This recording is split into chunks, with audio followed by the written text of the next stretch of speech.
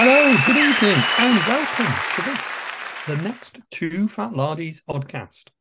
I hope you've all enjoyed the recent royal excitement in the United Kingdom, and it perhaps comes as no surprise to know that I am joined today by the Charles and Camilla of the historical miniature wargaming hobby. Can I welcome my good friends Richard Clark and Nick Skinner to the Oddcast. Guys, have you enjoyed the festivities? Oh yes, Sid, very much enjoyed my my Union Jack cupcakes. My middle name is Charles, so I'll take that one, Sid. And actually, my middle name is Camilla. Who would have thought that? Shock horror. It's a remarkable coincidence. Stop press. This is more exciting than anything else we'll be talking about. Yeah. Although we do have quite a lot to talk about because we have been, well, you both and me, but all of us, but especially you two, you've been doing a lot and a lot has been happening to you guys. That's it. So. You've been doing a lot and a lot has been doing you. No wonder I'm so knackered. So we probably want to start off the journey with the recent Salute show, which... Oh, yeah. God, so much has happened. I've forgotten about Salute. What about the biggest war game show in Britain? Well, you and me attended, Rich. You were in Vienna, Nick. I was, yeah. And shout out for Vienna as a fantastic destination for the history tourist, mate, including Archduke Franz Ferdinand's car, the one in which he was assassinated in 1914. Very interesting to see, complete with bullet hole. Is that available from Avis? Probably. When you get to the airport. Oh, Vienna is lovely. Austria is very clean, very beautiful. The beer is fantastic, and the food is sensational. Yeah, it's a country that I've been meaning to go to. We had some great friends up in the Lake District in the UK who ran a pub, and she was Austrian, and the food that she used to cook was superb. I mean, we used to do a lot of fairly heavy duty fell and hill walking, and when you came down in the evening, you knew you were going to get something for dinner that stuck to your ribs. And I've always intended to go, and never quite got around to it. So it's on my bucket list. I was very jealous. Well, maybe we can, Sid, there's a battlefield tour in the making. Maybe we could do a battlefield challenge out there. There's plenty to see out by the Danube. There's a lot. On out. Yep. Yeah, there's a huge amount, huge amount. I've actually thought of doing that tour myself. So maybe one of these days, the two of you and me could head up over there in a car, because I think, whether you're following the Duke of Marlborough or Napoleon or anything in between and later, there's a lot to see around there. Yeah, but it wasn't. So it meant I wasn't at Salute. You're right. That was what you started with, Sid. If you remember, all those when the conversation started, I wasn't at Salute. I missed Salute. Really. Do you know what? When I booked to go to Vienna, I wasn't that bothered about the fact that it was going to clash with Salute. I thought, actually, I'll miss Salute, but so what? I'll miss it. We do all the shows. Missing one won't hurt. And then when it came down to it, and what I saw, what was going on from afar, I felt really that I was missing out on an absolute blinder. You did, actually, and I'm fairly well known for saying I dislike war game shows. I much prefer going to the Lardy Games days than a war game show. Only on the basis that war game shows are really hard work. I tend to be running games. I tend to have to be shouting at the top of my voice. I'm stood up all day on hard concrete floors, and by the end of it, I'm completely and utterly knackered. And it is hard yards. It really is hard work. Whereas a Lardy Games Day is a lot more relaxed. But I was absolutely buzzing. There's an interview with me done by Dan from War Games Illustrated, and I look like I'm on cocaine. I'm bouncing off the bloody walls. And that was at the end of the show. And it was fabulous. The Lard Zone was a great introduction. We had 6 games, 6 Lardy games, and a 7th as an annex with James Morris and Midgard just across the way. So we had lots going on, lots of people playing those games. Two of those games won trophies. So full marks to Joe Bilton for his fabulous big chain of command game around Dead Man's Corner in Normandy, which was absolutely amazing. Half the table was urban, the other half was Normandy, bocage, beautiful countryside. It looked fabulous. And then Mark Backhouse won an award for his Strength and Honour game. He did the Battle of Cannae, and I have to say that the scenery was stunning. It's a game played with 2 mil scale figures, but it was still a huge table. It was something like 8 by 4 or 10 by 6. I can't quite remember, but it was a big table. And he and his chums had done an absolutely amazing job at presenting this beautiful hand-built terrain that really looked like an eagle's eye view of the battlefield. And Cannae is, of course, one of the greatest battles in history. I mean, it really is right up there in terms of famous battles of the world, quite possibly the most famous battle of the world. So it was amazing to see. I want to give a shout out also, Sid, please, to Don Avis, who ran the Market Garden Arnhem Who's to Beat game for me at Salute. And Don is still custodian of all the goodies and all the stuff that make up that table, which I must get back from him at some point. But yeah, thank you very much, Don. I know you worked really hard on that game all day to entertain and provide a bit of fun for people. So thank you very much for doing that from me. Yeah. And we had a great night out in the evening. I have to say, we had a great night out. We had quite lots of people travelling. I mean, John Savage running What a Cowboy there had come down from Yorkshire, and Phil and Jenny running I Be Shot Mum had come across from the West Country. And quite a few of us, Joe Bilton hadn't travelled quite as far from leafy Watford, but nevertheless, we all assembled in the area of Lard, the vicinity of Lard Island, had a few bevies in a local pub, and then went out for a lovely ruby. We had a great Indian meal, and it was just super fun. We just had a super fun time. It was really nice at the end of a day where you've worked hard to then play hard, and I loved it. It was, everything about it was classic Lard, good days gaming, good evening socialising. Loved it. It was great. Brilliant show. It was really good, wasn't it? And I think all of those things I'd absolutely echo. I think one of the nicest things after the difficult, sort of challenging show, and people have been very busy, is always catching up after the show. And we did that in the Curry House really well. But I think one of the things that we probably haven't mentioned so much is just how successful the buzz was about What a Cowboy. Oh, blimey. Well, actually, you raise a really good point there, because I was just about to ask you what the hell happened at Salute in terms of other things happening, because I literally saw nothing. I was nailed to the trade stand all day. My plan originally was that Emma was going to run the trade stand. I was going to be able to circulate around the games and talk to people. It just didn't happen. We were literally overcome almost by a torrent of people all day from the moment the show opened. And bear in mind that we were right at the back by the bins. So normally it takes nearly an hour for people to percolate through the different filtering layers of games and trade stands. But no, there was this huge rush, like a stampede. They're headed for the trade stand, and people were going, "What a cowboy, what a cowboy, what a cowboy," all day. And then I discovered they were talking about Sid. But it's What a Cowboy has done amazingly well, and people are playing it and loving it, and posting their stories online. And I just had to order a restock and the second print run. Now, bear in mind, it's only been out for 2 weeks. I mean, that's some going. Yeah, thousands of copies gone out the door. Well, I think one of the things that we didn't notice, actually, I think everyone noticed at Salute, was just how busy the Lard zone was. I mean, it really was besieged. I mean, a lot of other places in Salute were also besieged. I've got to say, there was a lot of room to move around there because the venue's huge.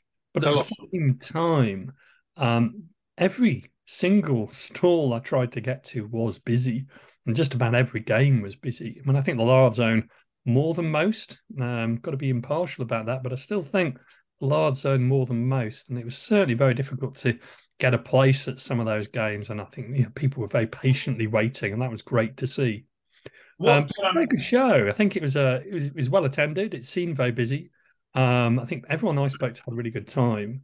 There was a lot to do there. There's a lot of companies to see, companies doing demo games, but also some fantastic display and also participation games, and very strong participation games this year. I got the chance to talk to some of the designers about those, and I really enjoyed doing that. So yeah, really good day. But so well done, Rich. That was good work on the day. A lot of traders who I spoke to after the event, because obviously we know each other, we talk, they all said best salute ever, or second best. They all said it was really, really colossally good day's trading. But what they also said, and I thought this was relevant, is that's it. We're back from COVID. In the previous couple of years where we've gone back, there's been a feeling that people are a little bit worried, a little bit concerned, maybe not turning up, maybe only turning up for half a day. But they all said, look, that's it. We're back. We're really back. And it was a great show. So I think it was successful for many, many people for many different reasons. But yeah, for us, the new format with the Lard Zone was really successful in terms of making it a fun event. And as you say, loads of people playing games, loads of people laughing and enjoying themselves, and that's the litmus test. It's definitely the litmus test, isn't it? I think that's right, and that's really at the heart of all wargaming, but certainly all TooFatLardies related wargaming. But moving from laughing to perhaps holding your sides in with a slight amount of discomfort, because I know one of the elephants in the room, Richard, is possibly the size of different bits and pieces of scatter coming out of you physically. And we know that you've been in hospital for a small amount of time, but you're looking very, very well at the minute. Do you want to just reassure people that there's no more 28mm scatter to be removed from the inside of your gallbladder? Yeah, well, the lobotomy went well. But yeah, I had my gallbladder whipped out, which means that, and actually that happened on the Monday after salute. So I literally got back on the Sunday morning after the curry, and had to shift all the stock, go up to the storage unit and get everything done, because I knew I wouldn't be able to lift anything for another month. So that Sunday was a bit frantic trying to get ready. But yeah, they whipped out my gallbladder. By Monday evening, I had 4 more holes in me than God had ever intended. And that's taken a lot of getting over. I honestly thought, oh, they'll knock me out, they'll whip the bits out. That evening, I'll be sat there with my laptop working away.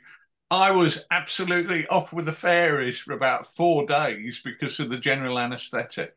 And I also have only just now, and it's 2 weeks ago today, the operation happened. Only in the last couple of days have I been able to sit at my desk. And I couldn't have a laptop on my stomach because that's where all the wounds were.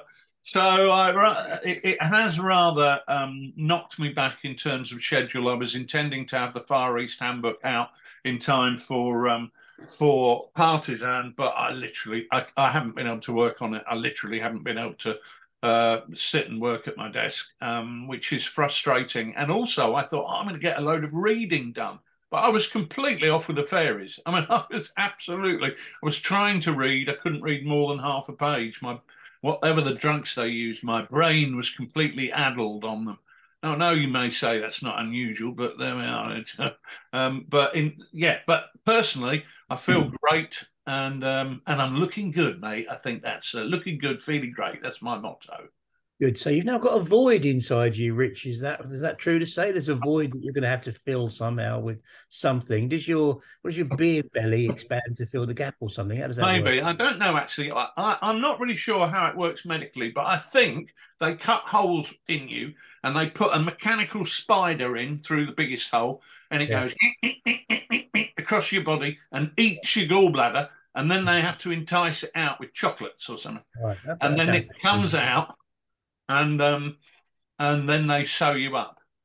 So medically, I think that's about right. So it's this big spider ate my gallbladder, which I no longer have. So I don't know what replaces it. Maybe I'm like the Tin Man. Maybe they put a heart in there or something like that. Or was that a lion? That was a lion, wasn't it? I'm sure there was a mechanical spider like that in one of the Alien movie franchises, but that might be where I got the idea. Sounds like the is still to wear off to me. Putting a xenomorph inside your stomach didn't end well for John Hurt, but we'll move No, on. that might be why I've got 4 extra holes, but they're not quite cured actually, but I am at the point where I'm doing things normally, and then all of a sudden I'll go bloody hell. But there we go. At least I'm here, mate. That's the main thing. I'm not dead. Good. That is good. I do actually feel brilliant because I've been feeling ill for over a year, so it's nice to feel good, and I've rediscovered my drinking head. Oh dear. Publicans rejoice throughout the land. Yeah, it's been good. It's good to see you back and doing a bit of hobby as well, because I know it's about that time to look at what all of us have been doing with our trip to the workshop.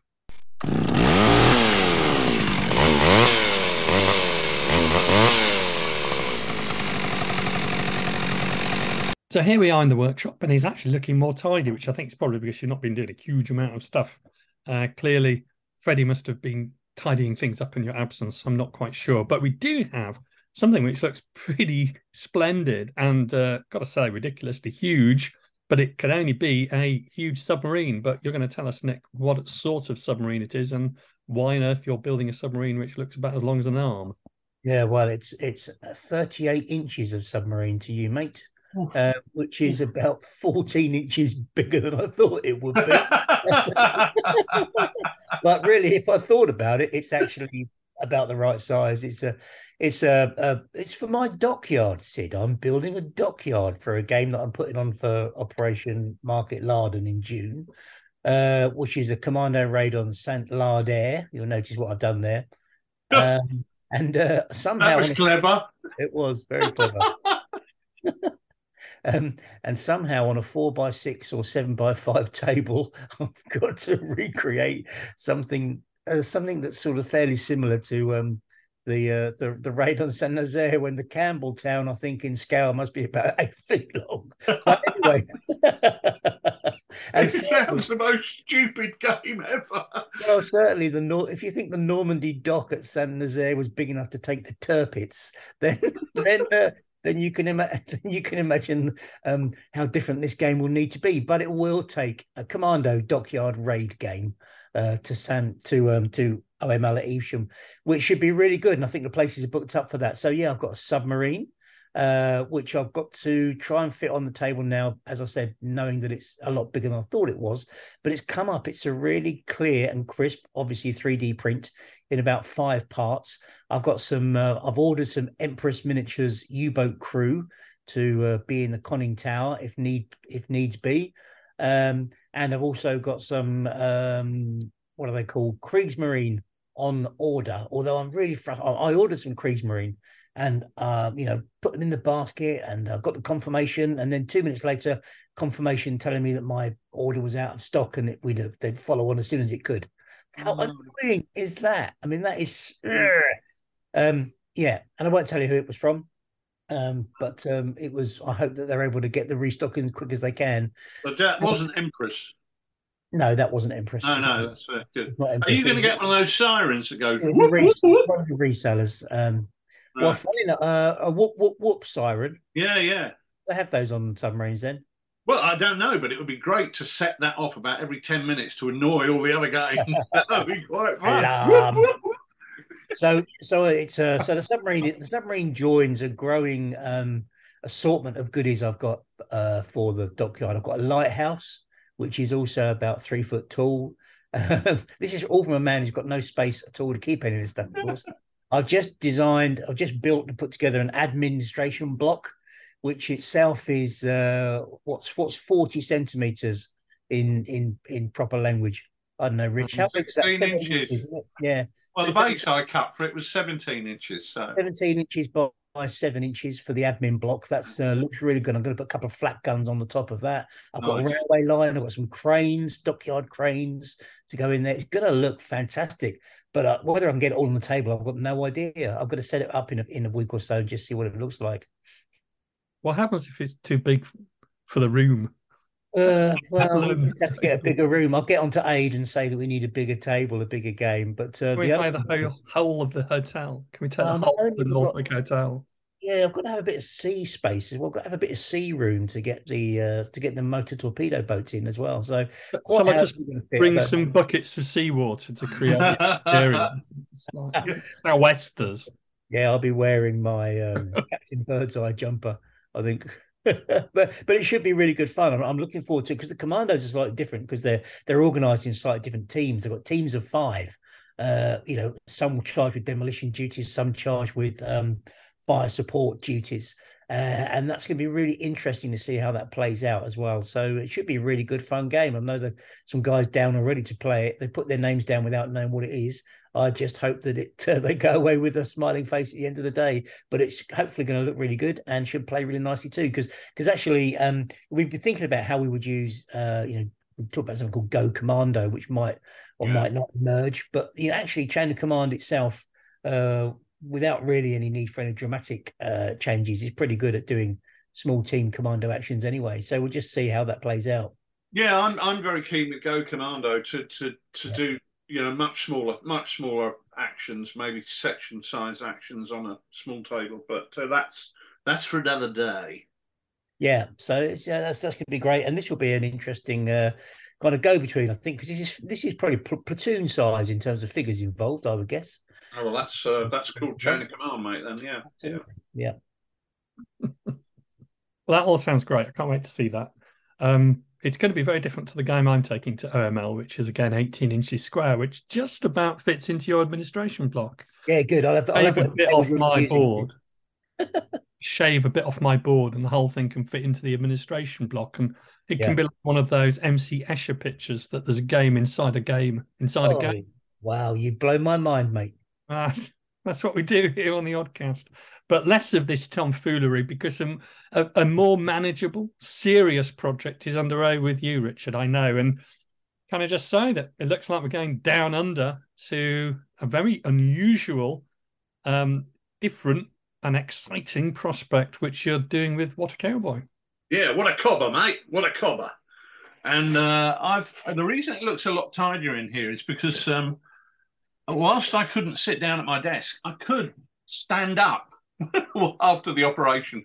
And so I've shifted a load of stuff into my office where I've been able to stand up because the War Games table in there has got a map table lid, and I've been able to stand up at that and do stuff that's on a fairly high level. So I've been building some MDF buildings for colonial architecture down there. Now, I bought a couple of buildings from a company called TT Combat, which are really, really beautiful. Do you ever see the Sullivans or anything like that? There's a house here that looks exactly like that. It's brilliant, but it's huge. I mean, it's absolutely, I don't know, what is that? It's about 10 inches by 7 inches. So I thought it was going to be a small sort of squatter's residence, but actually it's going to be something a lot bigger. So I think this one is probably going to be a local store or maybe a hotel or something like that. And the other one I've got is going to be a large country residence. So I've just been cutting some boards out for those so that you can have sort of vegetable garden, country garden around it, and lawns to the front. But I bought some other buildings in MDF from Sarissa, which are in their Wild West range, and they're sort of wooden cabin type things. Quite small, the cabin itself must be about 4 inches by 3 inches, but it's got a veranda on the front. Now, one of the things you see a lot with colonial Australian architecture is they have a veranda all the way around, or a large part of the way around the buildings. And in fact, we used to have them in Africa like that as well. So it's obviously hot countries. You put the veranda out to stop the sun going directly into the building, so it keeps the property as cool as possible. So what I'm doing with these is taking the small sort of log cabin thing and expanding it out. So whereas you've got a veranda on the front, the veranda is going to be going 3 parts of the way around. And I also got a railway halt from War Bases, which is a lovely little small railway halt, which I'm putting on a board with some stock pens and a few other bits and pieces there. I got a sort of railway porter's trolley, which I've got some sort of baggage on and bits and pieces like that, but really to try and decorate the board. I was really inspired by Jasper from WSS magazine, who posted some pictures of a building that he'd done from Sarissa, one of their Eastern Front buildings, where he'd put it on a base and he'd used some of that wallpaper, Nick, that we used when we did the big game at Arnhem to give that sort of cobbled footpath look. Absolutely done an amazing job on it. And it just reinforced me how, by basing up a piece of terrain, you can turn it into something much more than it would have been. The only frustrating thing for me is I came to do each of these things. So the two farmhouses, the big one and the small one, are going to have a picket fence around a vegetable garden, outside dunny and things like that. And I realised I'd run out of picket fencing. I haven't run out of it. I based it all up, and all the stuff that I'd had hanging around in the workshop for years. During lockdown, I based it all up, and so it's perfectly great for use on the table, but it's no good for converting to suit these particular buildings. So I've just had to put an emergency order out for all sorts of fencing, and I've gone to war bases, and I've gone to Sarissa, and I've gone to Charlie Foxtrot. So a big variety of fencing styles are going to be on display. But yeah, it's a really exciting project. I'm really keen to take What a Cowboy and extend it into a slightly different genre of Australian bushwhackers. Well, hold that thought for just a moment, because it's possible that we might be returning to that sort of project a little bit later in the Oddcast. Struth, indeed. But I think now it's time to return to the studio and sit for a few moments on the couch of contemplation after the sofa of sincerity. Sydney Roundwood's sofa of sincerity. So here we are, we're back. Welcome, everyone, to the Sofa of Sincerity, where all three of us are sitting with our brand spanking new copies of the very lush and beautifully designed and very well illustrated by Jim Ibbotson copy of What a Cowboy. So, Rich, now's the time for you to tell us about how you feel the first couple of weeks has been, and what's the feedback been like from the people who've bought the rules?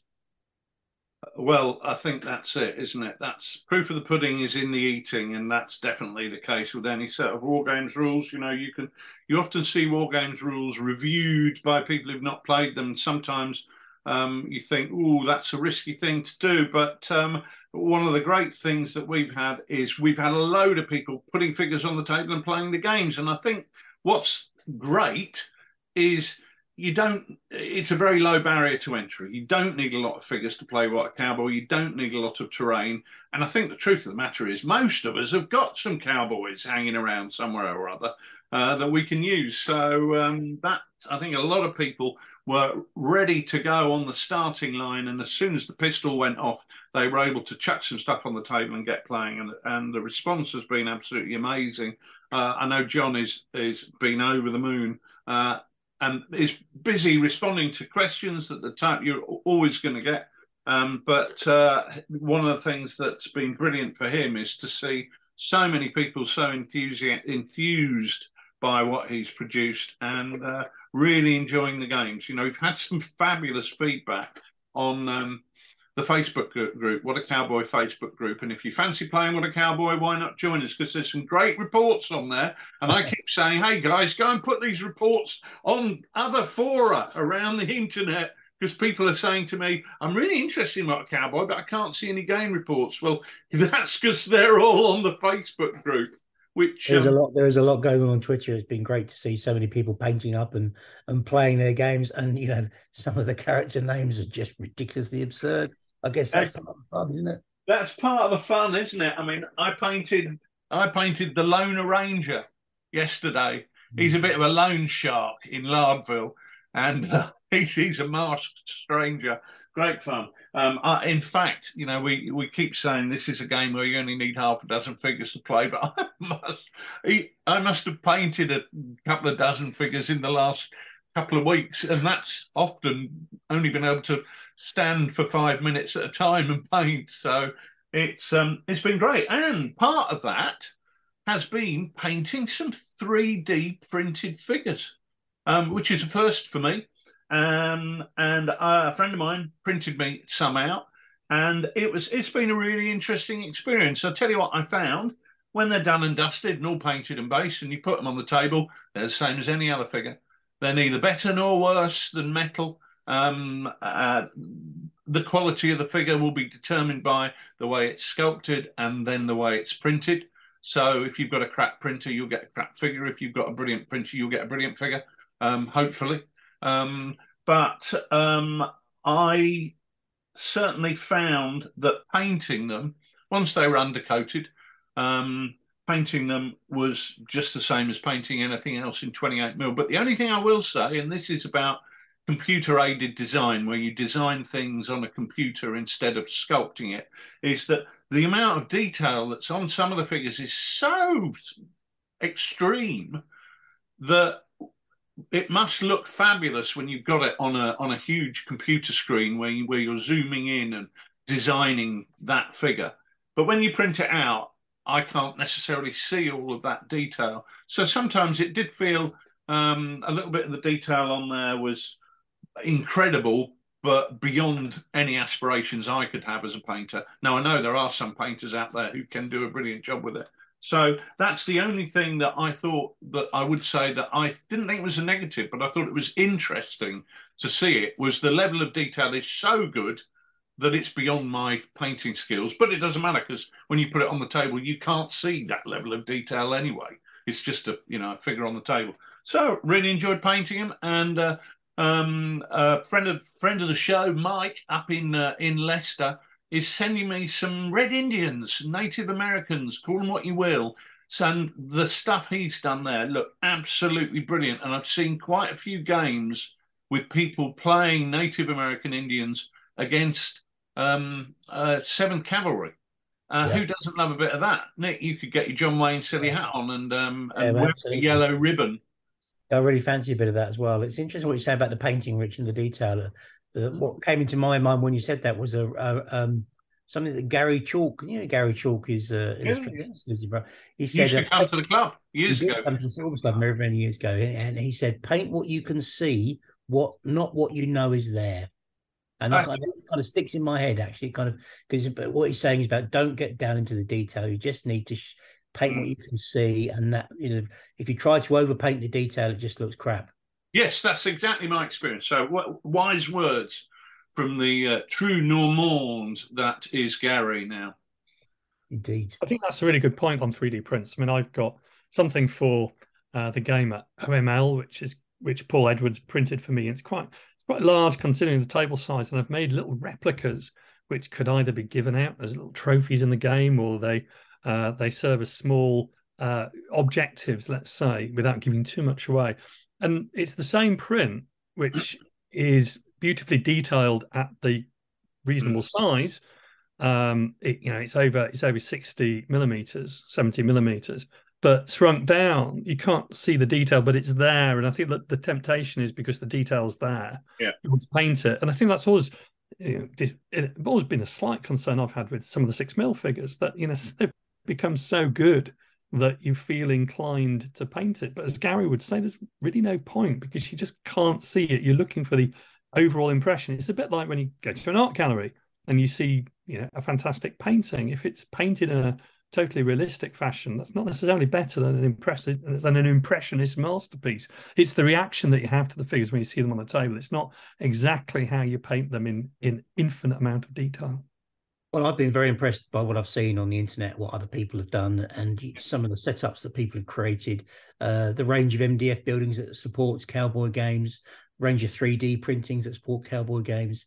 You don't need a huge amount. I'm going to need some help actually later on, guys, to do a campaign map that I'm working on, so that I know what I need to get in terms of terrain for that. But it's easy, isn't it? I think one of the things that's made What Cowboys so successful is the fact that you can do it as well as everything else, can't you? You can play it alongside your main period. It's good. It's a bit of fun. It is, and I'll tell you what I'm really excited about. I don't know if you remember, there was a company called Snapdragon Studios who disappeared off the scene, and the guy who ran it, who built these beautiful buildings, decided, apparently, so I've been told, decided that was it. He was just going to shut up shop. He wasn't going to sell the buildings. He was going to that was it.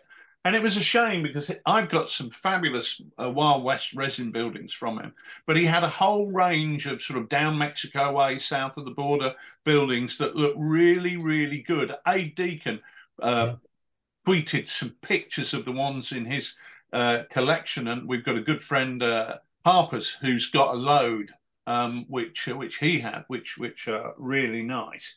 And what I've decided to do is I'm going to replicate those. I've got Paul working on printing me out some door frames, some windows, some window lintels and whatever.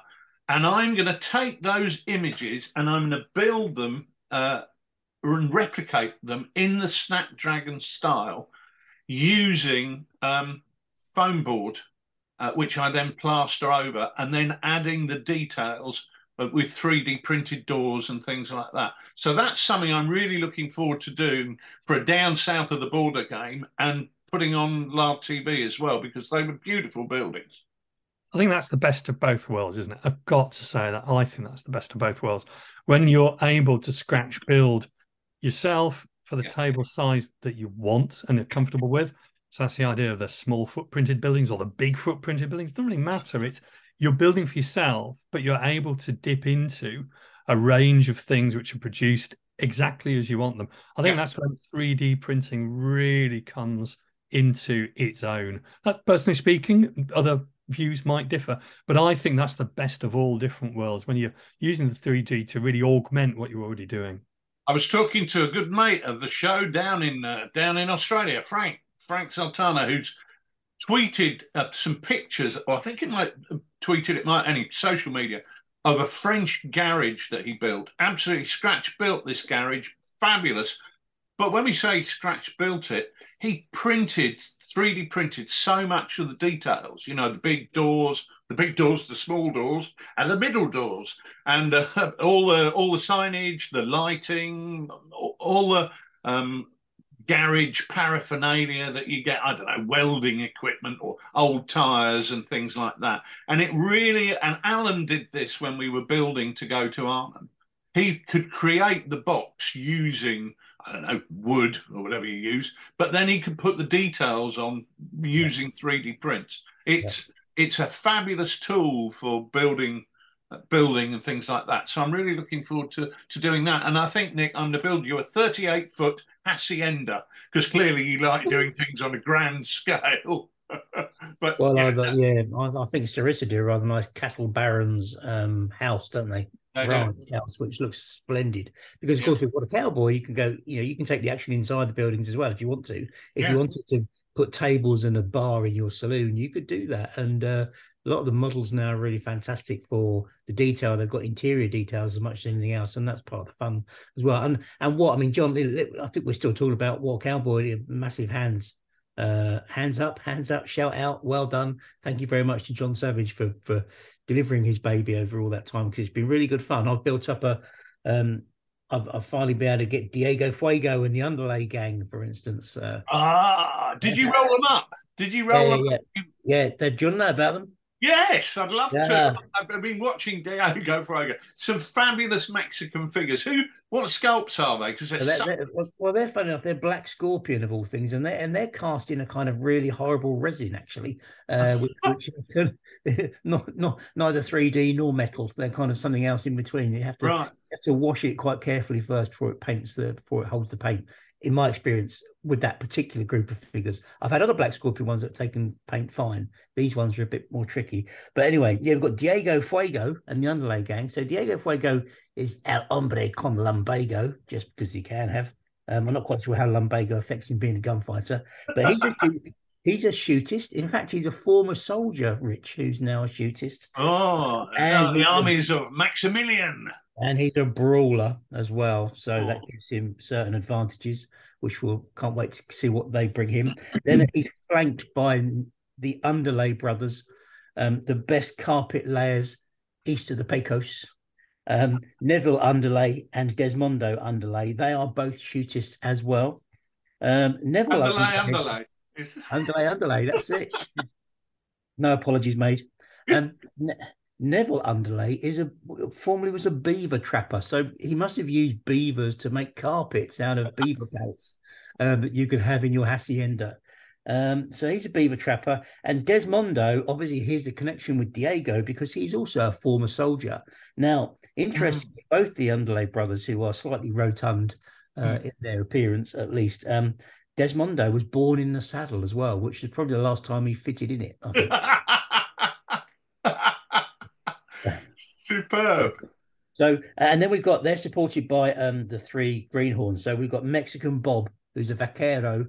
He's a bit jumpy, old Mexican Bob, got to be careful. Then we've got two Pedros, Pedro Pecos, who's also a vaquero, and he's tough. And there's Pedro Porco. Now, Pedro Porco, he's a miner. I don't know what he's been mining for, but he obviously didn't come up with much luck. And he must have spent a lot of his time doing it because he's got no other skills at all. So if you want to hold to be Doug, Pedro Porco is the man for it. So that's Diego Fuego and the Underlay gang for you, mate. They'll be appearing on a table near you very soon. Maybe running up with Ron Seal or Little Jim. We'll have to wait and see. Well, I can see, I can see Little Jim being forced to go south of the border because he's so bleeding ugly. No, but he's going to have to move, is he? He's going to have to move. He's going to need some carpets made to have, different headgear, I think. A carpet-based headgear. Hence, he'll probably run into trouble with the Underlay gang, I would have thought, if he starts to buy carpets from anybody else. Okay. So have you rolled up your campaign territory? No, I still need to do that. I haven't rolled up campaign territory. Fancy doing it now? See what you get? Because I'm quite keen to see what's south of the border. Yeah, okay, all right. You're going to have a town at the centre. Do you know what it's going to be called? Because that's you can choose that. Answers on a postcard, maybe. I don't know what the answers. We need a competition here, Sid. Yeah, perhaps you can do a competition to see what we should call Nick's Mexican town. Right, you got 2d6 on you, mate. Yep. Right, okay. So let's roll 2d6 to see what outskirt districts that we get around the town of Lumbago. Okay, right. We've got a 2 and a 4, a 6. 6, right. Well, you got a livery yard. Right, okay. Right, so the Lumbago livery yard, right. And two more. 4 and a 6, a 10. 10, and that's a graveyard. Well, that doesn't bode well for Little Jim, does it? And the next one? Okay. A double 2. Right, 4. You got a railroad station, so the railroad has come to Lumbago. Oh, okay. Right. I'm going to go right at that railroad.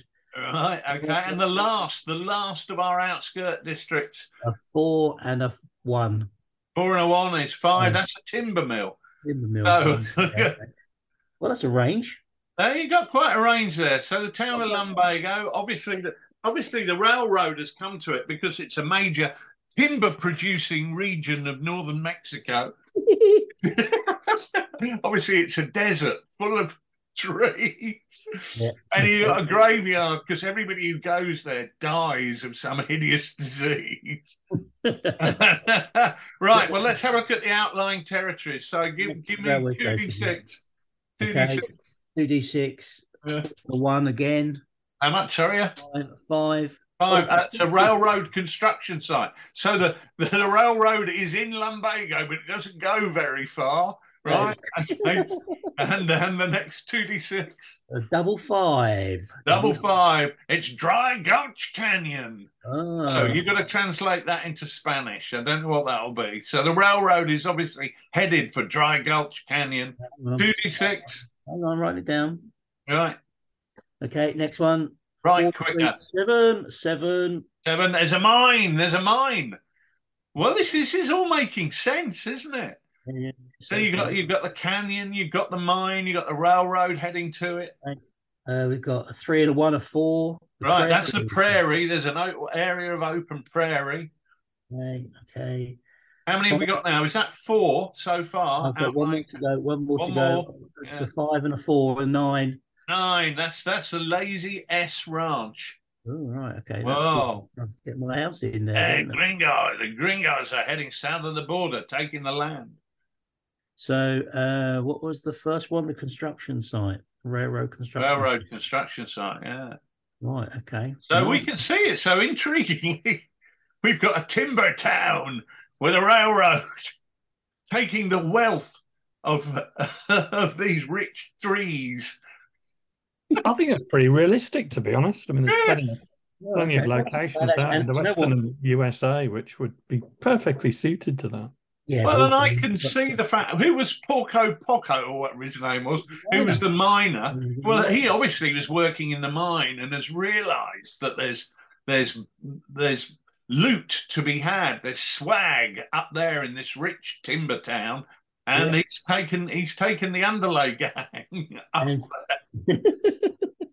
Oh well, we can only hope that we can wait and see who they run up against. Maybe it is time for little Jim to head south of the border and see if he can make his fortune or regain his good looks. Well, if Ron Seal might tell him that he's got to move off. Well, I think Ron Seal has told him that in no uncertain terms. Right, brilliant. Well, that was a bit of fun, mate. Yeah, and also it's I'm looking at it from a game perspective as well. Actually, it's what we've got dry gold. It's kind of terrain. Actually, I like it from a terrain perspective because I haven't got to get loads and loads of stuff either. Yeah, I agree. What are the things I've got? I think I do need to get quite fun. Yeah, I love the idea of doing a sort of dry gulch canyon. With those big bluffs. And the path winding its way through the sort of chaparral. That could make a really great game with actually no terrain in terms of buildings on it at all. Just a load of tumbleweed and a few cacti. And look, three of my Mexicans have got long arms, so they'd be quite happy sitting up in the rocks and sniping away from there. Yeah. Nice one. Thank you, guys. I think shouting underlay. That's it. One of the things which I think is quite fun is the number of little plastic train sets which have been purchased by people all through Twitter. I've just bought my second one in order to get the railway track. I was looking to buy some more straights of railway track, and I realised that the cheapest way to get more straights of railway track was to buy another bloody train set. And they're about £12 or something. This one about 11 quid, yeah. Mentioned to me, go through Twitter and you see about half a dozen people on any given day painting up little kiddies' plastic train sets. So, dear listeners, if you're one of those people who hasn't yet got a plastic train set from eBay, please don't hesitate, because obviously Rich he's more like a robber baron at the moment than just somebody who's making for himself. He's a JP Morgan of the plastic train set world. Also, dear listener, if you're the listener who produces that train, please don't think that the market is really doing as well as you think it is. Yeah, I was just looking to see who made it. I've got the box here, and I really have no idea. It doesn't actually say where it's produced, so that probably tells us exactly where it's produced. But yeah, no, it's a crazy looking train that you can get on eBay, but once you paint them out, they're brilliant, absolutely amazing. And buying the second train set, some of it was duplicated, like the engine was the same, but it does mean I can do a train with 2 passenger cars, and it had a guards van, which the first one didn't have. So I could have engine, the tender with the coal in it, 2 passenger carriages, and a guards van at the end. Or I've got 2 sort of cattle trucks, open goods train, so I can do a goods train and I can do whatever. So it gives you quite a lot of variety having the two train sets. Yeah, brilliant. I just see a game where the gang are trying to ride alongside the train. Exactly. You get the train moving and you get the gang, and they've got to do the Hollywood stunt and leap onto the engine and all that. What a game that's going to be. I don't know how your big fat born in the saddle bloke's going to manage it. You'll probably knock the train off the rails. Maybe we'll find that out. It's got to happen, mate. It's got to happen. Maybe we should do that on Lard TV. That'd be fun. That would be fun, yeah. It would be, yeah. Right, okay. Yeah, sorry, Sydney. We're getting too carried away. No, carried away is absolutely great, because I think. Why are you telling us off then with hand signals? I think one of the things that you've just demonstrated is how you can take just a normal set of rules and look through the rules and make the best use of things like the campaign aspects or the different scenarios using different pieces of terrain that you find around. But that probably nicely brings us on to our big issue for the podcast, which is looking at rule sets and adapting them to other periods. Now, I mentioned before that we would go back down under to Watacobba. So, Richard, spotlight on you. Talk us through how you've been using What a Cowboy to spread the wings, so to speak, to another really important area of expansion in the late 19th century, Australia and the Australian outback. Yeah, I just when I was down in Australia, I tried to spend as much time looking at historical stuff as possible. I mean, had a really interesting tour around the Victoria Barracks in Paddington, on the outskirts of Sydney. It was really interesting to see how the original colony developed, with Botany Bay and then Parramatta, and how the two things were linked by the barracks. But I also, when I drove back from Canberra, I drove down to the coast and spent an overnight there, just specifically so I could drive through some of the open countryside that was there Wild West, if you like, in the mid-19th century. And I just thought, the whole bushranger thing, we were, in this country, when we were kids, we were brought up on tales of Ned Kelly. You never cease to hear about a bloke with a bucket on his head. And it was, I just thought this could be really, really fun to do. And there's an old rebel song called The Wild Colonial Boy. And I've always loved that song. And it's a bit of fun about a guy called, well, his name varies and changes depending whether you're listening to the original Australian one or the one sung in the bars with people passing around a bucket to put your money in for the cause, or you're listening to Dr. Hook and his medicine band singing their version of it. So you got Jack Doolan, Jack Dugan, different versions of the name, but basically it's about a wild colonial boy, a terror to Australia, who held people up and nicked their money and this, that, and the others, and in the end was gunned down by three troopers, Kelly, Davis, and Fitzroy in the song, from the New South Wales Police. And it was a lovely little story, and I thought I'd really like to do that. It would be good fun to do. And it's, you can go through the rules and use the systems that are in there without an awful lot of changes. You've got those random events, for example. So you've got hungry like a wolf in the main rules, where you get a dog or a wolf or a bear or something attacks. And I thought you could just call that "Hello Possums," and you could have a typical Australian animal attack. Maybe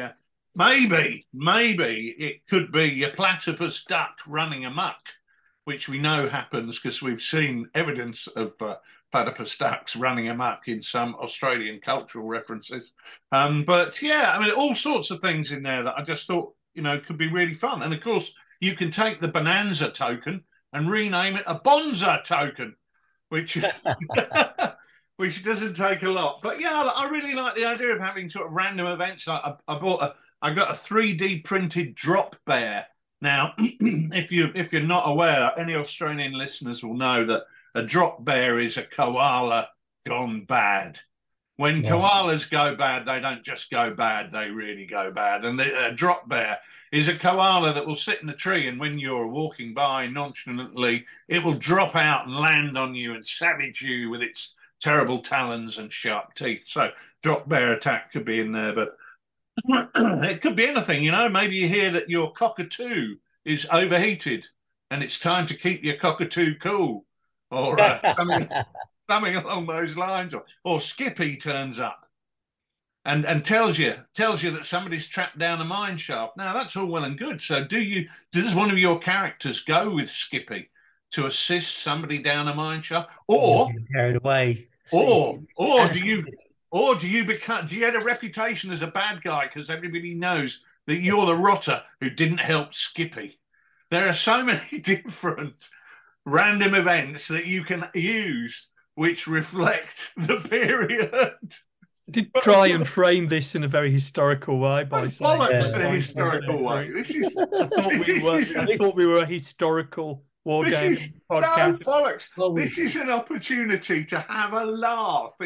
It's a fun game, and if you can't keep your cockatoo cool, what's the point in being there? Yeah. Well, look, Sid, you hold him down, and I'll go for the nurse.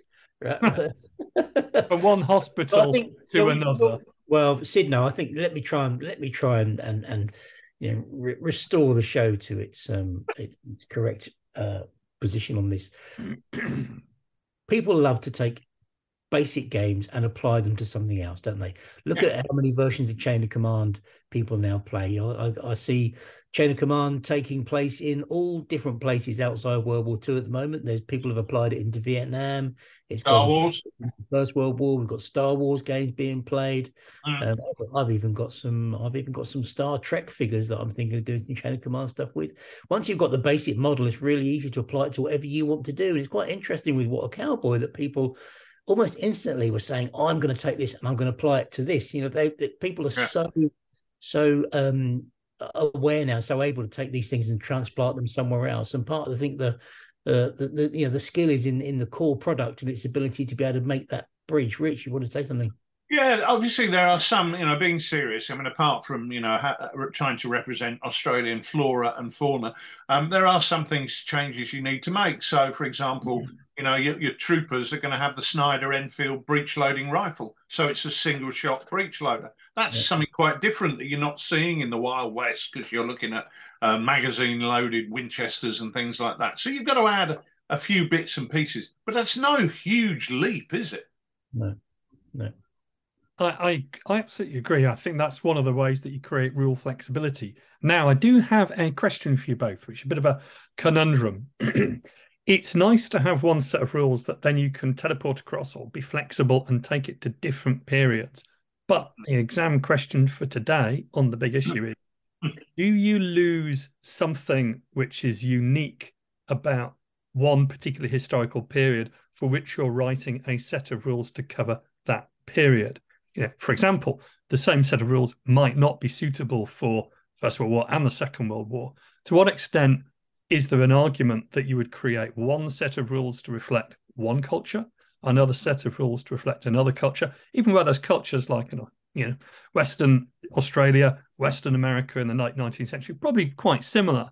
But to what extent is there an argument that you should create perhaps two different set of rules or fundamentally change some of the design dynamics which are inherent in the rules when you look at different cultures, different locations and different historical periods, even though they're quite close together?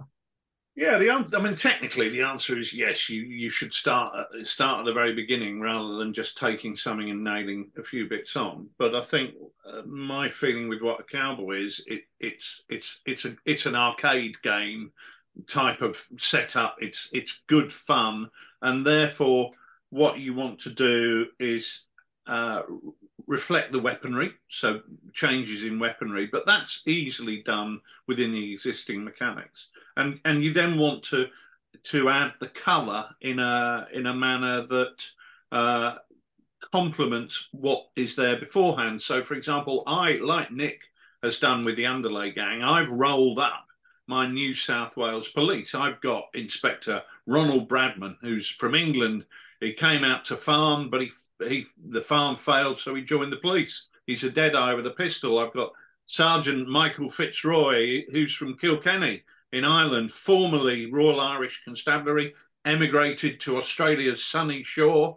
He's a quick draw with a pistol. So you've got to change the backgrounds for some of these people because they don't have so much of a Wild West background. Trooper Davis was transported for petty larceny in the 1850s. You won't roll that up in What a Cowboy, but you can roll that up. So, for example, whilst it's still a bit of fun, I've got the breakdown here of the New South Wales Police in 1872.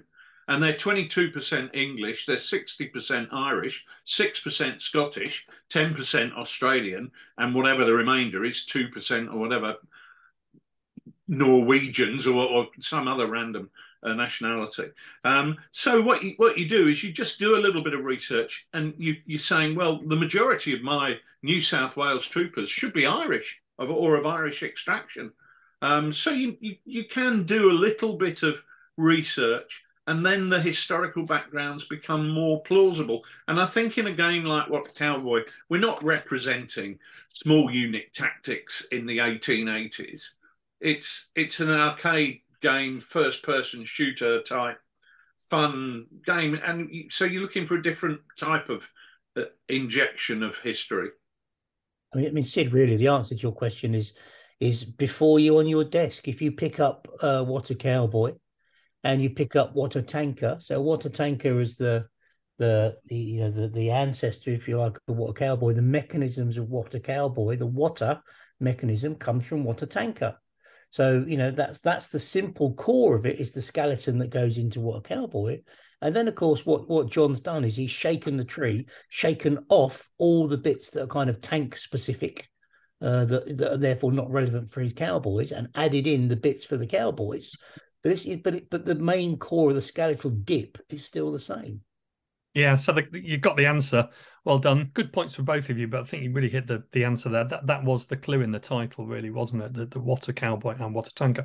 So I think it's really viable to be able to do that, because I think where you've really focused on having fun is really the essence of a game. What does the fun deliver? Well, it really delivers what it says on the tin. It's a really fast-playing game of rest and conflict. And I think where you want to get that speed and that quickness and that intuition, using an existing rule set is a really good way of doing that. So people who've enjoyed What a Tanker can enjoy What a Cowboy. Don't need to have done that to start with, but I think that transporting those engines across different periods and different times and very different games, in some respects, it really can work and pay dividends.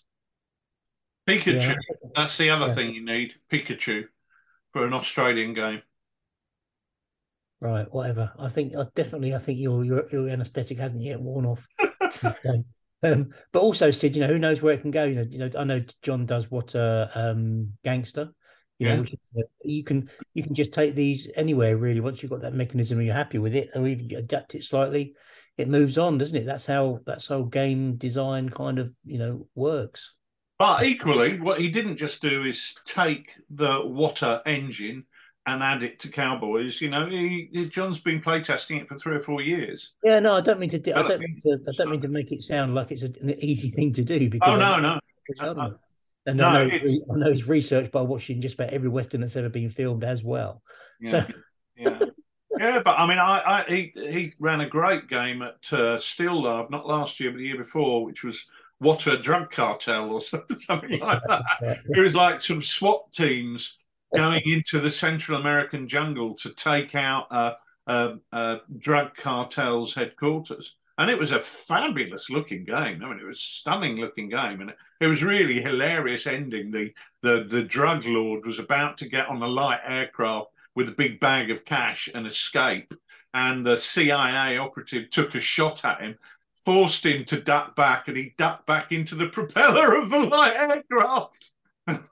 And was splattered across the jungle. It was really cinematic. I mean, you can imagine a film where a James Bond film maybe where that happens. It was great to see. Good fun.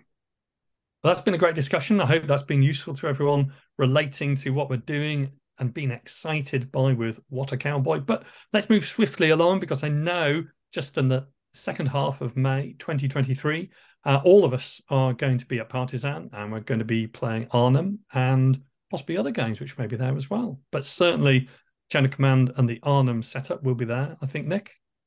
Yeah, that's the plan. I think all the tables will be there. I'm not quite sure exactly, but it'll be a nice surprise, won't it? You'll enjoy it, whatever it is, mate. Yeah. Come to Partisan. John's there with What a Cowboy. Yeah.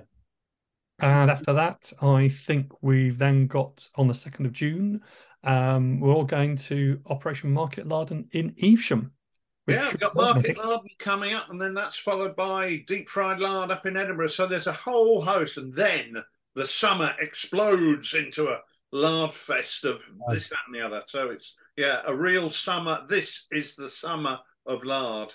Absolutely. And that will be something that I think all of us are taking part in. We're all going all over the place with lard this summer, which would be great. But I think rather than previewing that in detail now, that's probably that for another show. And that means that all we've really got to do is to sign off. And I thank you both, Richard and Nick, for being my guests on this Oddcast. And we'll sign out with Roger Barraclough and the gang. Good night. Good night.